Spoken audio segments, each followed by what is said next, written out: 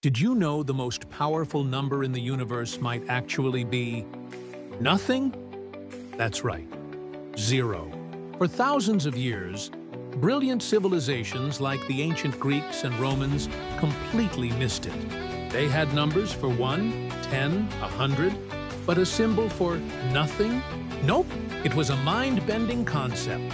Then, brilliant minds in India introduced shunya, the void, the everything and nothing, giving us the zero we use today. It's not just a placeholder between 1 and 2. Zero is the boundary between positive and negative, the starting point for everything on a graph. And it's absolutely crucial for computers. Without zero, there would be no binary code, no internet, no watching this video.